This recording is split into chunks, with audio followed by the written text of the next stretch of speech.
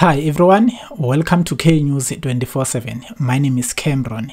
SuperSport United coach Kevin Hunt says that he will keep playing Thatayone Ditlhokwe in the field as long as he is still committed to play. Thatayone Ditlhokwe signed a pre-contract with Kaizer Chiefs, so he will be joining Kaizer Chiefs next season. Ditlhokwe played all last 4 games of SuperSport United, doing wonders in the midfield. And Kevin Hunt also says that when they face Kaizer Chiefs on the 13th of May, he can place the player in the field as long as he is still committed and fit enough to play.